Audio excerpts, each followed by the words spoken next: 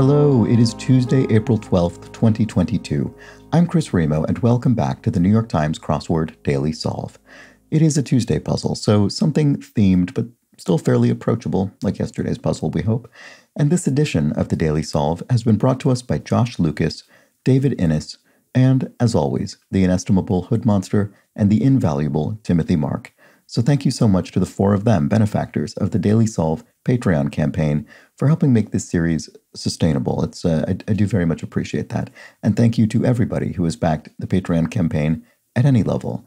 You can find that at patreon.com/dailysolve, and backing at any level will get you access to all of the bonus video solves that have gone up on the Patreon feed to date, as well as the new ones that go up each week. And if you back at that benefactor level, you also get the Daily Solve Let's Check the Crosses mug, and that recognition, of course. Let's see, what else? Oh, do subscribe to the channel if you've not yet done so. Thanks to everybody who has. It's nice to see those numbers have been going up recently, so thank you. Helps people find this, I think. It's sort of a self-reinforcing process. All right, let's get on to today's puzzle. This is, as I said, a Tuesday puzzle. It's been constructed by Dan Schoenholtz, who's constructed a few dozen New York Times crosswords in the past, so fairly experienced constructor, and it was edited, as always, by Will Shorts. So let's get going. No need to waste any more time. A skunk's defense could well be its odor. I suppose that's a primary means of defense for a skunk. And well, you could say, oh ho, well. A fizzing firework would be a dud. Didn't go off as intended. Encyclopedia volumes vis-a-vis Wikipedia, e.g. On paper or something? I'm not sure what that's getting at. So, encyclopedia volumes vis-a-vis Wikipedia, e.g. I mean, encyclopedia volumes are alphabetical. Wikipedia isn't really organized by anything except for arbitrary tags and categories and search. Yeah, I'm not really sure. Deceptive trick could be a ruse. An Apple TV Plus alternative. So Hulu is one of the streaming services, so that must be what this is. And they're long for an underdog. An underdog definitionally faces long odds. So what is this? Encyclopedia volumes vis-a-vis Wikipedia, e.g. So older or old-fashioned or old world. I'm not sure. Old style, it doesn't seem right. Temp job, let's just go back up to let's start marching through the acrosses as normal. High school exam for short. Could be the PSAT, the practice SAT. That comes up every once in a while on the crossword. It's not a standby, but it does come up. Old-fashioned message carriers could be pigeons. You could have carrier pigeons. And a South Asian wrap could be a serape, maybe? Let's check the crosses on that to be sure. No. Because Shakespeare villain who says, I am not what I am, this must be Iago. And coming up next, not sure. Petri dish filler could be agar. That's a sort of substrate you use in a petri dish, right? To examine organisms or what have you. Steffi with 7 Wimbledon titles. Oh, this came up in a crossword recently. Steffi Graf. Pretty sure Graf came up, and I can't remember if it was on the public channel or one of the Patreon ones, but it certainly came up. Oh, maybe it is serape, but spelled differently. What about this? No. Oh, sarong. That's what I was trying to think of. Sarong. Yes. So, by the way, wrap in this case meaning an article of clothing, not a sort of wrapped, bread treat. So if you prevailed, you won. And temp job ? Temp job ? Not sure yet. What about this? Coming up next.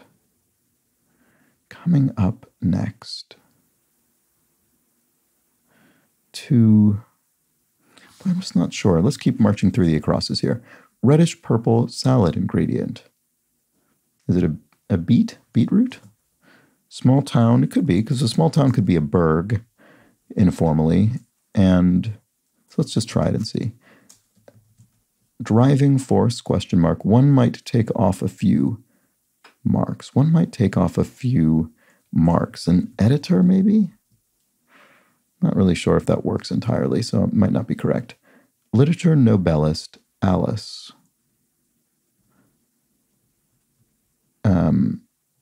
I'm sure I know this, and I'm probably being led down the wrong path by incorrect crosses.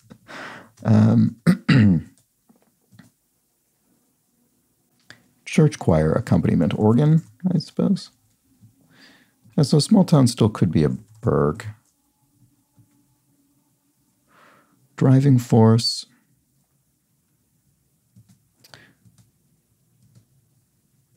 What might be heard in a herd? Mooing or lowing? Herd of cattle could be mooing or lowing. What was this again? Temp job, right? I'm still not sure about that. Necklace that could be made with kukui nuts. Is it a lei? Which often is made with flowers, but can it be made with these as well, perhaps? Slim and trim. I'm finding this much more challenging than a typical Tuesday puzzle, I must say. Usually I can just march through this and not really need to stop much. Exact lookalike would be a twin, which probably means I should stop focusing on the things I'm not seeing, and I should just keep going through and get the things I can get, because we'll get the other things with crosses. Temp job, it looks like meteor, doesn't it? Blank her pronouns, she, her pronouns. And give this for that is to swap something. You give this thing for that thing. Lead into pad could be helipad, as in a helicopter landing site. Union job, a wedding singer, wedding planner. There we go. So a union job. So this has a question mark, which means there's some kind of pun or wordplay going on. So a union, it can be a wedding can be described as a union. So a job around that would be a wedding planner. And the question mark, the pun or wordplay, indicates not to read this in the way we ordinarily would. So you'd read union job and you'd think, it's a job that's been organized around a union. There's a labor union attached to this job. But no, in this case, we're thinking of a different meaning of union in order for the clue to make sense. Okay, so encyclopedia volumes vis-a-vis Wikipedia, e.g. old. Why do I not see what that is? It's very, very frustrating. Once potentially contacted in first contact, aliens. We make first contact with extraterrestrials, for instance. And clear up as ski goggles could be to defog them. La Vie en Rose singer Edith Piaf, the famous singer. Oh, old media. There we go. I was really on the wrong track here because I kept trying to think of adjectives. Or even things like old world, which in that case would be used as an adjective. So you could say that was an old world method. But it was a noun. Encyclopedia volumes are an example of old media. So it's a good reminder not to get caught up in a particular part of speech when there could be another one that applies. So this is meteor after all. Temp job. Meteor. What is it? Oh, I'm sorry. And coming up next, to follow. Why didn't I see that before? It's coming up next. It's still to follow. It's coming up next. Slim and trim. Neat? Not sure how the slim fits into that. Vowel sound at the end of 15 and 26 across. Looks like long something. Vowel. Likely to offend. In brief. Non-PC or not PC, perhaps. So this could be a T or an N. Watery or papery. Watery or papery. And then here we have end of a hairy limb. It could be a paw, a dog. It could have a hairy limb with a paw on the end. Works in a theater. Plays. So here works is, again, speaking of that part of speech distinction, obviously, you read this and you would think, works at a theater. That person works at a theater. But it's actually referring to nouns, works that are performed at a theater, plays. And there's no question mark indicating pun or wordplay here because it is literally true. you wouldn't probably actually describe a wedding planner as a union job. It really conflicts with the sort of idiomatic meaning of the phrase union job in spoken English. But here, works in a theater, it might be a bit confusing to say it that way, but it's not. You're not really abusing the meaning of any of the words here to create plays, and so that's why there's no question mark. I'm sure it's a gray area, and I think on more difficult days they're more likely to simply leave the question mark out in general. But that's why this one doesn't have one, whereas this one does. Okay, and what was this? What may be, oh right, what may be heard in a herd? So it could be lowing or mooing. Now lowing, oh, meteorologist. So it's mooing. Now what is this? Tempest and temperature. I see, okay. I don't know why that took me so long. So temperature job would be a meteorologist or someone whose job deals with the weather, forecasting the weather. Driving for, oh, an engine, yes, is the force behind the automobile, the vehicle, the engine. It drives the car forward. Prefix with liberal or conservative, neoliberal and neoconservative are both political pieces of terminology. Oh, one might make, oh, Alice Munro. Why did I not think of Alice Munro? That was driving me crazy. I had the right person in my head.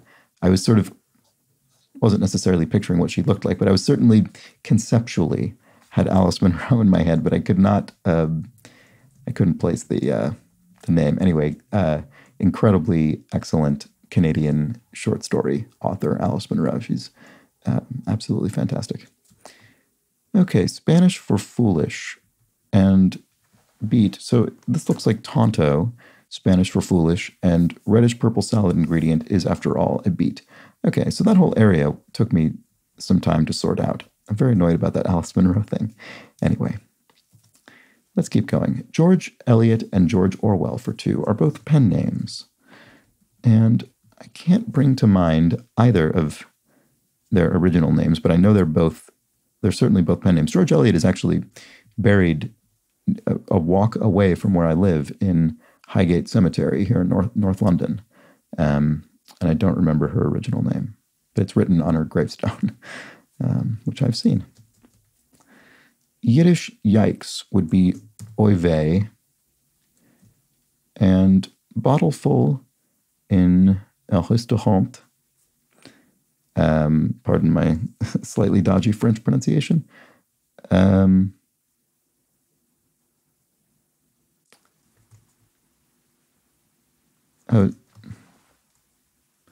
I would think of wine as being vin, V-I-N, in French. Am I reading this wrong for some reason? I guess this is Italian, actually, now that I look at it. Because in French, it would be restaurant. So vino, I suppose. Sorry, I mistook the language there. America's Cup vessel. So America's Cup is a yachting race, I'm pretty sure. And flex job. Okay, so let's see.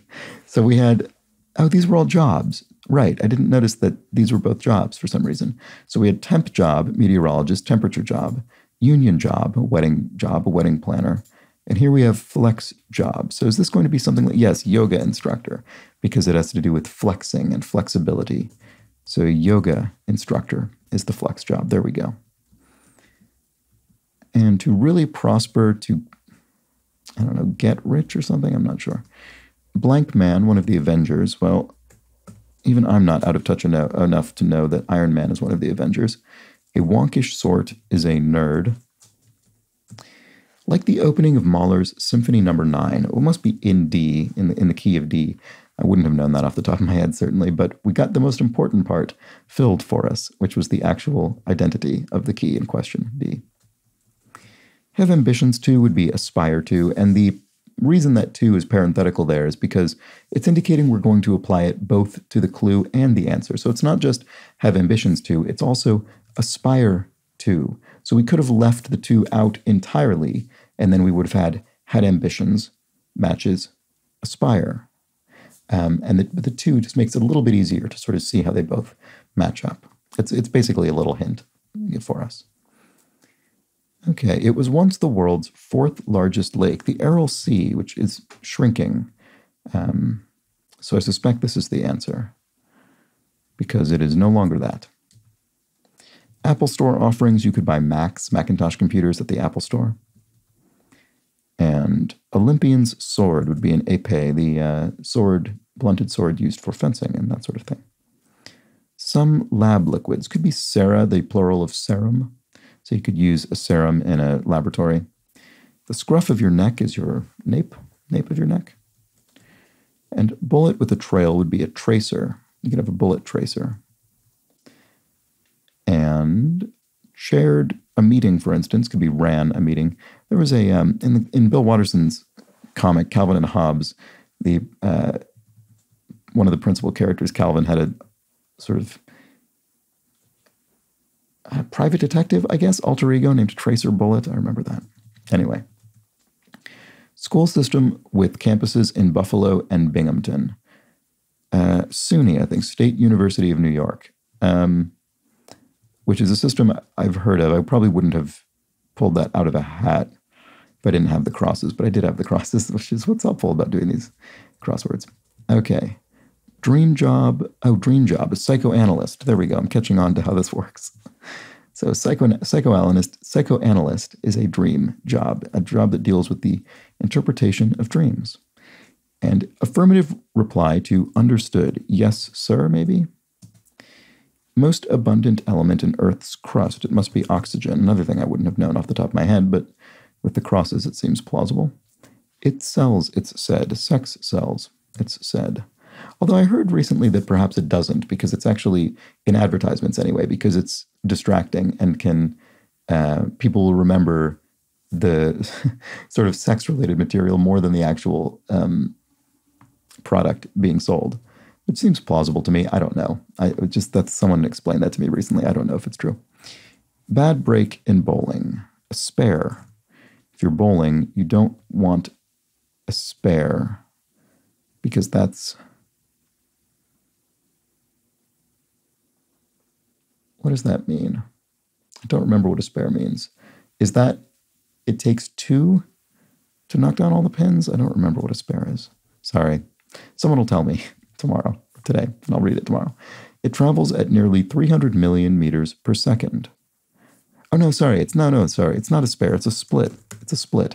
I was thinking of a split in my mind, and then I said spare. Then I thought, wait, that's not what a spare is. What's a spare? Anyway, I don't remember what a spare is exactly. I think it might be you knock down all the pins in two rolls. I don't know any of this terminology. I'm sorry.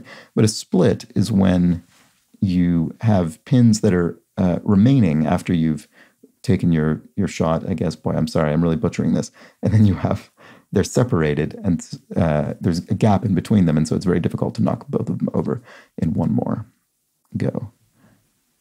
Maybe understand is not yes, sir. Maybe it's yes, I do. Yes, okay. It travels at nearly 300 million meters per second is light, and spiced tea is chai, and then music is powered by ideas. Quotation attributed to Yo-Yo Ma, that sounds plausible. And, oh, look at that, another literature Nobelist, Toni Morrison. So we had Alice Munro and Toni Morrison in the same puzzle. That's nice. Many a cocktail mixer is soda, and like scotch... Now, I don't know if this is referring to Scotch whiskey. If it were, what would this be? Not sure. Fuzzy bit of car decor. You could have fuzzy dice hanging from the rearview mirror, classically. Wonder what the origin of that is. Story of one's life. An obit, an obituary. After one has passed, there's an obituary that tells the story of your life in a newspaper. Rocks in a cocktail. Ice. So we have our soda and ice, which are both potential cocktail elements. Big name in online talks is TED Talks. You see those on YouTube all the time. And, oh, Scotch, so it is Scotch whiskey. Oh, look at that. So we have soda, aged Scotch, and ice. You could have Scotch and soda or Scotch on the rocks with ice. That's a nice little bit of crosses there. So to really prosper is to hit it big, and watery or paper, oh, thin. So you could maybe overly dilute your aged scotch with soda, and it would be thin. It would be watery. It would be thin. And then papery, something that's papery skin, thin skin, for instance. So anyway, that disambiguates this non-PC or not PC, and it is not PC. There we go. All right. I did find that trickier than an average Tuesday, certainly. I don't know why. I just did today. Had some things that were frustrating that really wish I would have. Monroe should have come to mind instantly for me. It's frustrating that it didn't, but that happens sometimes. It is interesting doing. It's now been so long since I've done the New York Times Daily Crossword on my own without doing it on video. I mean, I think I've done it once. I think there was one day since I started this series, maybe, where I didn't record the Daily Crossword that day at all. There have been a couple times when I released a substitute video, but then I went back and recorded a video on the day anyway. But I think there was one day when I didn't. And other than that, I've only done them on these videos. And it really is a very different solving experience. I find my memory seems to work in different ways. That probably has something to do with interacting with the narration that I'm doing. It probably changes the mode my mind is in and makes it. I'm not trying to blame anything on my not thinking of Alice Munro. It's just different. It is a different experience. It's certainly noticeable to me. And I think it does change how I access memories. But anyway, let's look at the theme here. So we had a temp job, a temperature job of meteorologist, a union job, a wedding planner, a flex job, a flexible job, I suppose, a yoga instructor, and finally a dream job, a dream analysis, psychoanalyst. And so we didn't have any kind of revealer that explained what was going on here. We just had the clues themselves, the clues and the answers themselves that created a theme. And